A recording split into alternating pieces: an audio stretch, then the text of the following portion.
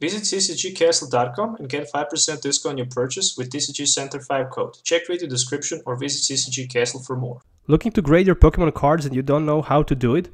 Check out Ludkins Collectables and grade your Pokemon cards with zero risk.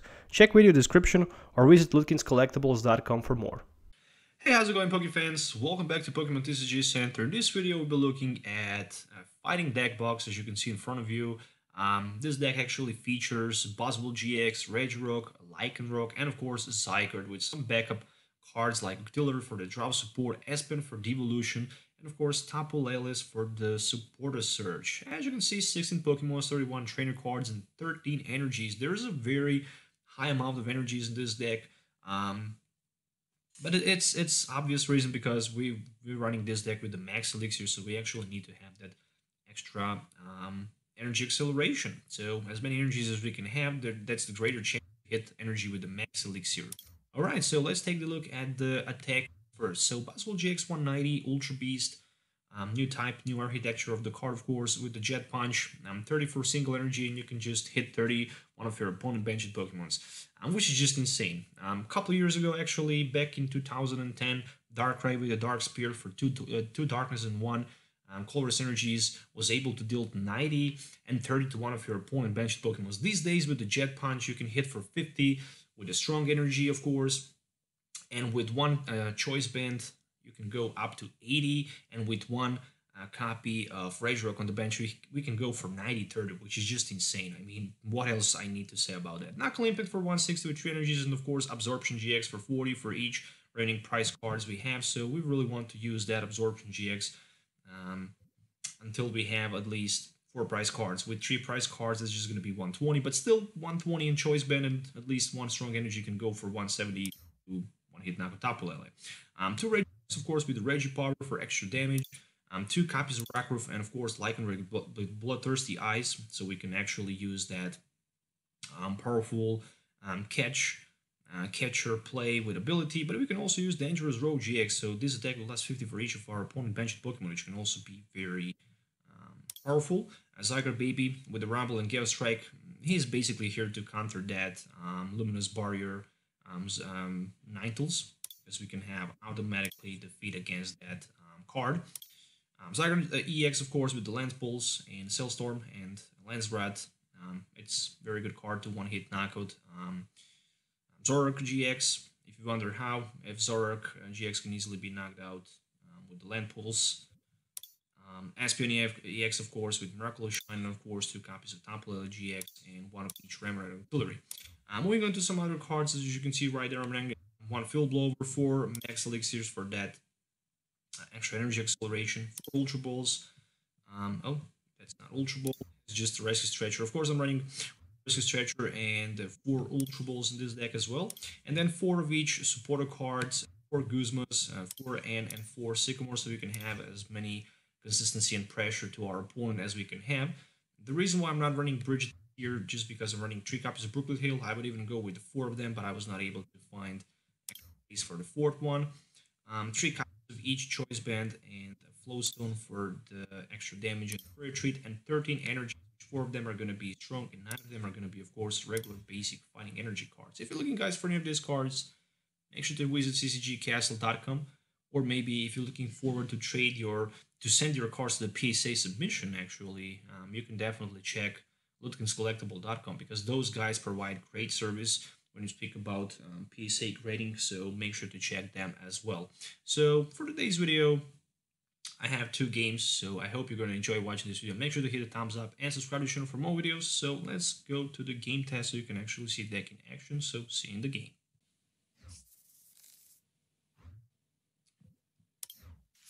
Okay, so, oh, what a nice topic, Max Elixir. Alright, let's just put those other 2 fighting Pokemon on the bench, so the Zygarde and Regirock. And I'm gonna play that Brooklet Hill, which means I'm gonna grab myself something like a Remoraid. Alright, Hillary is here, that's pretty cool. Energy attachment, Elixir play, of course. I don't see a reason why I wouldn't do that. Energy will go down to my Zygarde, and after that I'm just gonna play that N. There we go. So Zygarde is actually weak, which is a little bit scary, but still, it's okay. Time to put Rockruff on the bench, and that's pretty much it for the turn 1. I'm gonna pass my turn. The good thing about one is also the fact that he can Brooklet Hill and search his deck for another Horsey as example, which is a pretty good deal. He decided to throw N immediately. Alright, I'm actually surprised with that. I know that he can use advantage of the Brooklet Hill. Oh, what a nice hand this really is. I mean, I managed to find Artillery with the Floatstone. There's also Ultra Ball and Guzma. So plenty of good cards available at this moment in my hand. I'm just looking 30 to my opponent. Horses in play. So better for my opponent that he have some kind of backup plan here with Mr. Mime or something. This is definitely not going to be a good matchup for him at all. So let's just do something. What I'm gonna play another with a Brooklet Hill, and it's gonna be another Rockruff, of course. Then I'm gonna throw out with my Ultra Ball something like, yeah, I can do that. Something like this, Ultra Ball, which means do I actually need that Lycanrock? I guess I don't need it right now. I'm just looking forward to play that Abyssal hand so I can potentially find Strong Energy, which I still didn't find. So... I'm definitely gonna go for Strong Energy. I really need that knockout here. There's just no question about it. I really want to get knockout against that Horsey. To the bench Pokemon on my opponent's side. So there we go. Knockout, 60-30. And one prize for me, which is Choice Bands. So I guess in this matchup I'm not going to need Choice Bands that much, but who knows. There's Artillery for my opponent. Of course, Rare Candy and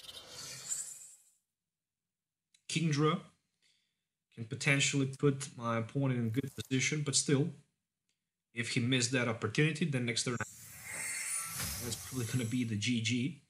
So this is definitely a nightmare for low HP Pokemons. No question about that at all. The bad thing about Buzzwole, of course, is the weakness on very popular cards in the format. Garbodor, of course, and on the other side, Zygarde is also weak, as well as Regirock on those Golisopats.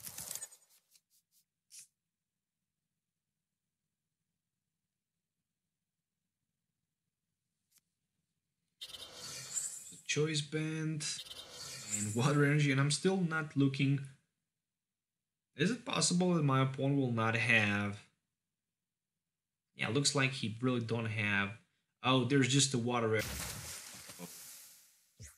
Oh, that's not good at all. If somebody gonna ask me, this is definitely a nightmare for my opponent. I'm gonna throw out 2 Secrets just because I can, and I'm gonna grab myself one Lycanrock, which means I'm not gonna play support yet, so let's just go with the Lycanrock. Alright, so let's just use Bloodthirsty Eyes. Let's grab that Horsey. I'm gonna throw out these 2 cards. My opponent in more disadvantage. Abyssal Hand for 3, of course. In my hand, maybe I can find energy. Or maybe at least Max Elixir with Choice Band. Both of these cards I'm gonna waste. There we go. There's just an energy Choice Band play, and that's gonna be the double 9. 2 prize cards with the Jet Punch for me. Putting my opponent in very, very bad position because right now he does not have Horsey available, and I can simply control by knocking out his horses from turn to turn. I also have Artillery for the draw support. He just decided to concede as expected. Very powerful against those stage 1 or 2 decks. Oh, I managed to earn 102 coins. That's interesting. Yeah, the MVP is, of course, Buzzwole GX with 180 damage dealt in total. Guys, let's move on to another game because this was a very short game. So let's move on to game number 2. Alright, so we're back with game number 2. This time I'm going to flip the coin and also on the coin, which means I can start first. at the opening hand. Type of the cards we can find right here. Alright, I'm actually happy with the opening hand, to be honest. I'm gonna do something like this, just because I have that max elixir available, plus floatstone, so I'm gonna just retreat my Zygarde baby down to Buzzwole GX. Plus I can also draw one extra card, and I also have Ultra Ball as well as the available, and I'm gonna play against Alone Executor GX, which is, in my opinion, very interesting deck. But I still much more prefer that Genesect Shining with Venusaur. Of course, this is he also running that Shining Genesect, but there's also as well as Fomantis. So let's just go with the one Max Elixir. I'm running, of course, 4 Max Elixir for the 9 energy. That was. I'm gonna play one Ultra Ball. I'm gonna throw out a Flowstone, that Ultra Ball as well from my hand for something like a Remoraid, and that's gonna be pretty much it for now. I really want to have an extra drop available for my next turn, but I'm also looking forward to play that in. If I can... okay, there's a Brooklet Hill. There's also Rockroof, so that's more than I need.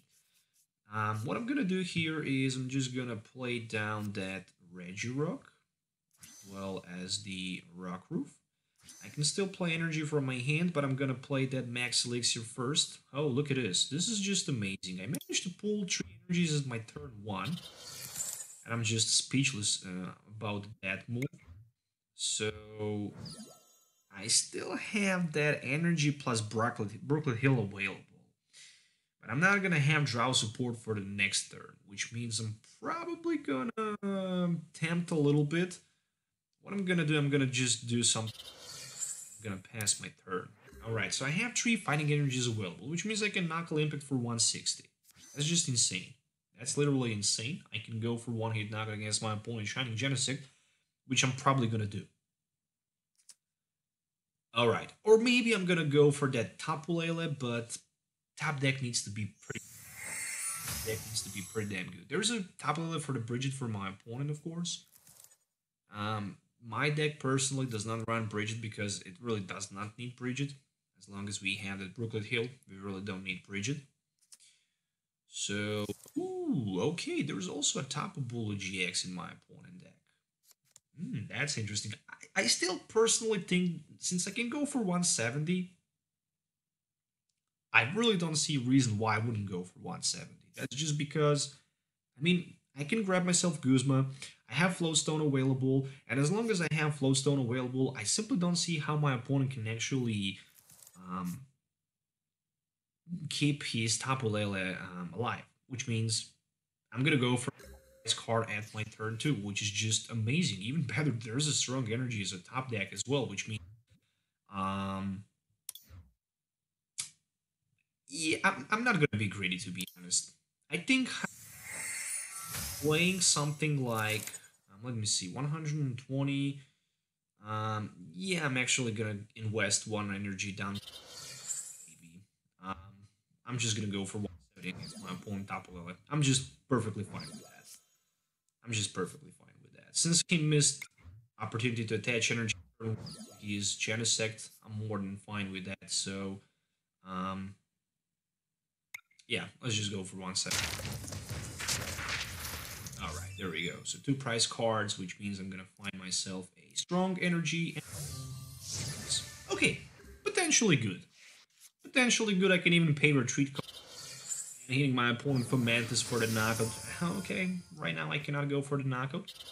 That's just maybe not good. Maybe I actually miscalculated myself. Maybe I actually did pretty bad decision and pretty bad move right there. Maybe I should, yeah, what else? Never mind. Don't care too much about it. I'm gonna take 4 damage counters right now, and I'm just gonna need to find a way somehow to do something with the top deck. So I need any sort of draw support, any sort of Ultra Ball, or maybe any sort of switch, so I can do something with my Buzzwole GX. Ooh, you gotta be kidding me! I can go with my Absorption GX for like 40 for each remaining prize card, potentially 160. Is it 160 good enough? I would say it's not. So I'm gonna probably just rumble, and I'm gonna prevent my opponent from being able to retreat. Yeah, the biggest problem is that he can potentially knock me out from nowhere, and I really don't want to do that. This attack does 50 for each energy. It's a little bit dangerous. Unfortunately, I need to do something, and there it's just gonna be rumble for 70.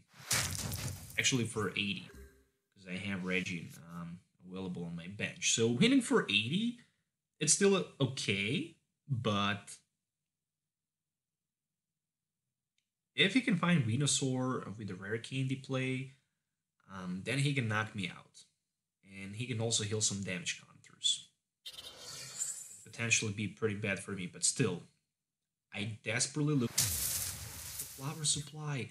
So there was draw support in my opponent's hand as well, and there's a Guzma available, which means I can go for 170 against something. And I'm gonna play that Guzma for sure, but I'm still not sure who's gonna be the target. Who can be potentially target right there with that Guzma?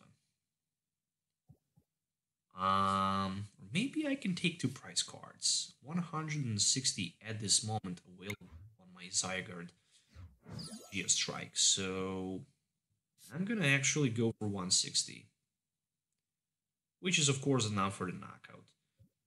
But let's go with Absorption GX. Throw out that GX because I don't need it anymore. I'm hitting for 170, more now for the knockout. So there's a Sycamore. And the both cards are actually good. So as long as my opponent hand, but I'm actually scared to see, and I'm fine. But I'm just okay. So he's probably gonna go for 180, discarding all energies from his Tapu Lele, and if he have pretty good position for my opponent, there is one Super Road. All right, let's be patient and see what's gonna happen next. Because if he can knock me out, I have available Guzma as well. I have Sycamore for 7, which means I'm probably going to go for Sycamore. Only one card that I'm going to need is going to be Strong Energy or Choice Band. If I find Choice Band, that's still not going to be enough. Choice Band is still not going to be enough because I'm going to need somehow to get rid of my Floatstone from my Zygarde on the bench. And that's potentially a big risk. So there's just naturally expect for 180. In order to use that attack, you need to discard all cards attached to Tapu Bulu GX. So, yeah, let's try to do the trick. Let's just here. I mean, I can at least potentially. Oh, there is a Strong Energy, which means I can go for like 120, 160. Yeah, it's just hilarious. I can end the game at my next turn potentially. Or I can maybe just grab myself a prize card. Okay, not gonna be that much greedy, so I'm just gonna grab his Bulbasaur in the front, and I'm gonna do something like this.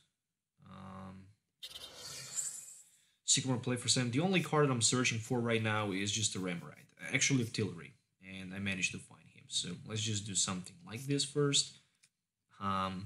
There's just a Strong Energy. Who would expect that? Max Elixir, nothing. 1, 2, 3. Yeah, I would go for 180. It is how it is. It's okay. I mean, I'm not gonna cry right now. This is gonna be one Ultra,